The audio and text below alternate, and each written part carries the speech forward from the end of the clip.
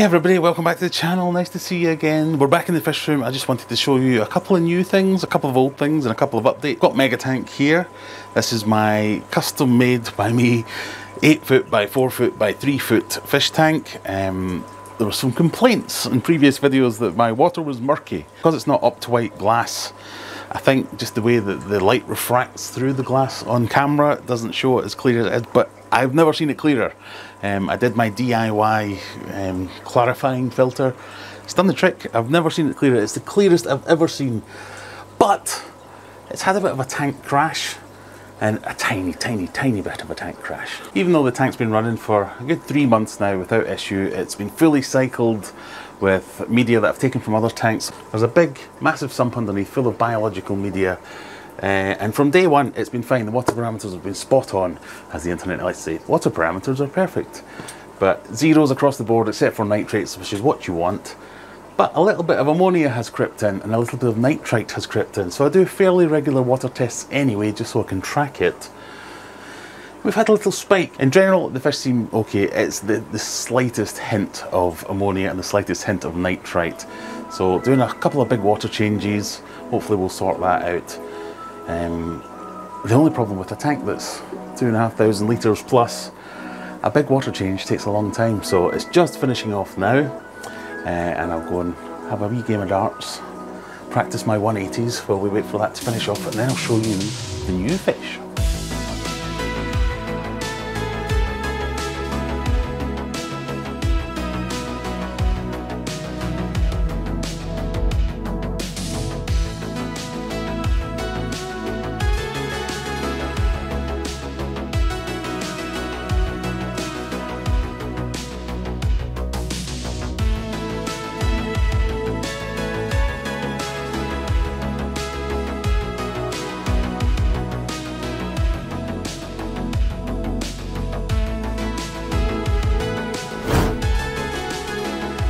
So I swear that wasn't pre-recorded or editing magic.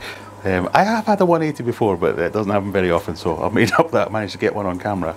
But these are the two tanks I want to talk about today. In this tank, you might see, if I move over there, there's a new fish. And then in this tank, we've got the bucktooth tetras, which I have mentioned before, but haven't mentioned them since I got them. So I wanted to give you a little bit of an update, but let's start over here with this guy. If you're playing along at home and are a regular viewer, you'll notice this is the tank that the angry tilapia fish was in. And that is not an angry tilapia. That is apparently very docile giant gourami. So I saw him advertised in one of the rehoming groups, and it turned out to be from the same person that actually gave me the snakehead. So the person who had the giant snakehead, they got their tank all fixed up, and they had this one that they wanted to move along, so it just doesn't fit in with their plans. So we managed to do a swap. So I know that the tilapia is going to a good home, and then I've managed to get this guy, who is a fish that I wanted to get. He's going to go into Mega Tank, but I don't want to put him in now while we're still having the slightest of issues, shall we say, with water parameters. So I'm just keeping him here for, he's been here about a week, maybe another week before he goes into Big Tank. But he's awesome, he's so playful. He does like to come along and chase your hands and things like this. So I thought we might give him a wee feed. I'm told that they're partial to veggies, so I've got a little strawberry. We'll see if he fancies that. He might not, because I'm in here obviously, and now because I'm filming him, he's not going to have it. So I've also got a little bit of banana. See if he fancies that.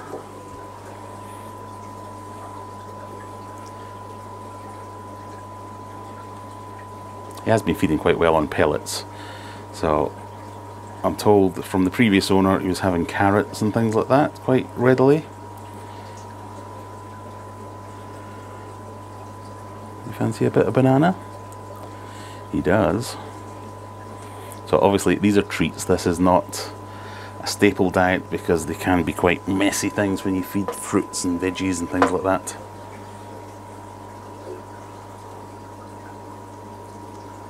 But he is an awesome fish. So he's a good, sold to me as 13 inches long, but yeah, he's at least 13, if not 14. He's a big old fish, and he's going to do just nice in Mega Tank. Gouramis have always been a bit of a meh fish for me in the past. Not something I've really been that interested in, but the giants, they are something different. So really love the derpy look of this guy and how interactive he is. I think that is my thing, my niche with fish. Anything that's interactive, that comes to greet you at the glass when you come in, you just can't get better than that. So I'm hopeful that this will work out long term. I'm told he's really peaceful, he's dead chilled, so he should get on fine in the big tank, because like I say, even though it's a giant snakehead and everyone keeps telling me he's going to kill everything in the tank, he does not do that. He is a chilled snakehead. I think a lot of the problems with the bigger snakeheads is people torment them. People wind them up so as they can get them to flare and do all that kind of stuff. But that's just not been the case for this snakehead. He's just dead chilled and dead happy. So if you want to see what happens with this guy over time, make sure you click the subscribe button and you'll see him when I add him to the tank, and make sure everything goes well. But yeah, another few days in here and then we'll get him across to the big tank. I'll leave you alone now, buddy. This is the tank full of my bucktooth tetras. Now, I've had them in several different tanks. I've had them in a small empty tank, I've had them in a large empty tank, a large planted tank. Now they're in a kind of mid-size sort of planted tank. There's lots of ornaments, lots of hides, lots of getaways, but I've been losing fish. So I did have quite a large group of these, and I think I've lost about 4 over the month and a half or so that I've had them. Again, nothing to do with water parameters. They just seem to be taking each other off, and speaking to a few people, that does seem to be quite a common problem with them. I struggled to say, is it because I'm not feeding them enough? Is it because I'm giving them the wrong tank? But it doesn't matter what I seem to do. I seem to lose one every couple of weeks or so. And you can see them now. One of them's chasing another one. But when they're not killing each other, they are fantastic fish. And we give them a mix of all different types of foods, whether it be flake, whether it be live or frozen foods rather, some pellets. They take everything readily, so they're definitely not going short of food, but they just are angry and they seem to pick each other off. So they've been in this tank for a couple of weeks, and I haven't lost any yet since they've moved them into this tank. So I'm hoping this is the kind of Goldilocks tank that I found, the right size, the right temperature, the right everything. So there's a lot of wood in there, there's a lot of rocks with lots of caves, swim throughs. Put in a bunch of plastic plants so as it gives some sight lines are broken up and that kind of thing. So I'm hoping that that will do the trick for these guys. My idea was to put them in a bigger 4-foot tank, but now I don't know that I've got enough of them to justify that. So I'm still working on them. I think that's the easiest thing to say, is that I'm still not quite figured out the best way to keep them. Most of the advice on the internet, well, unfortunately it does conflict. So of the 2 or 3 people that I've spoken to who've kept these in the past before, they've said, yeah, they're quite hard, try this. And the try this has always been a different thing. So I've tried them all now, so hopefully over the coming months and years I'll figure out what it is that works for them. But they're really cool fish. Since I've had them, the ones that have survived obviously have put on a fair bit of size. Their colours have come out excellent. I mean, the markings on them are just, they're almost second to none. And they're so fast, so boisterous. They're always swimming around. Yeah, they're really, really cool fish, but like I say, I'm still trying to figure them out, so I don't want to say this is what you do, because I don't know yet.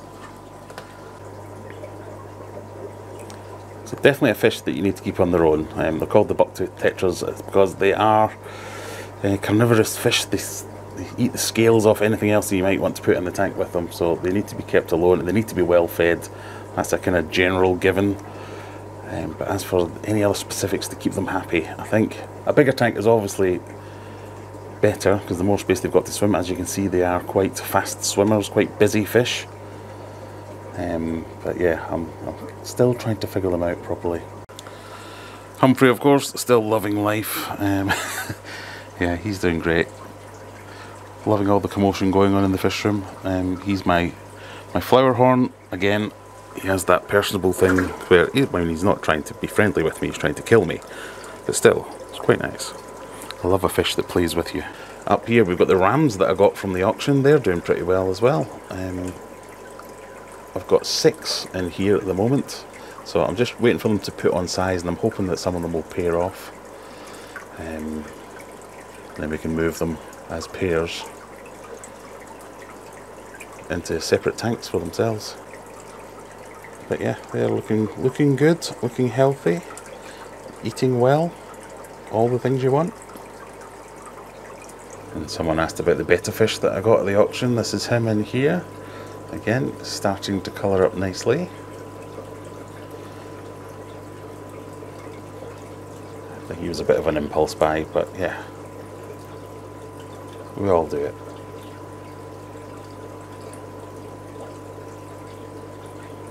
Happy in his own little tank. And these are the Corydoras that I got at the auction as well. You see that one at the front there with the long dorsal fin? So, still can't quite decide if these are just normal bronze Corydoras or something more special, and they were sold as something more special. But now that they've settled in, they do look good. As in, they look quite healthy and they are breeding readily. But yeah, a couple of them have got long fins, which, I mean, I'm never really after like long fin variety of things. There's always a bit of a, people like them, people don't like them. But that one's pretty cool. Yeah, so I've got a group of 6 of these in here and doing well. I just thought it was interesting that a couple of them have got those long dorsal fins. Falling more and more in love with Corydoras, so I think we might dedicate a few more tanks to these guys, little water piggies. So let me know in the comments if you are a Cory expert and can help me identify what these actually are.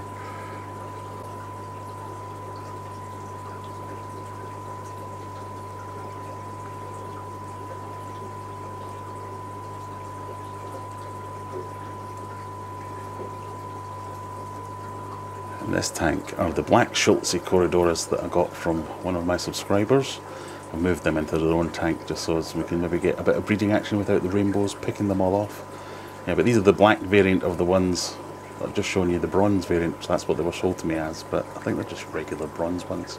There you go, I just wanted to take you through some of the tanks and the goings on in the fish room. If you're interested to see what happens next, make sure you click that subscribe button, follow along. If you want to join me on my live stream, Friday night, 9 PM every week, we do a live stream, we have a quiz, we have a few laughs, a few drinks, all good stuff. If you can't handle the whole 2 hours of a live stream, I have a second channel. All these links will be in the description. The second channel just has clips and just short bits, so you don't have to go through the whole 2 hours.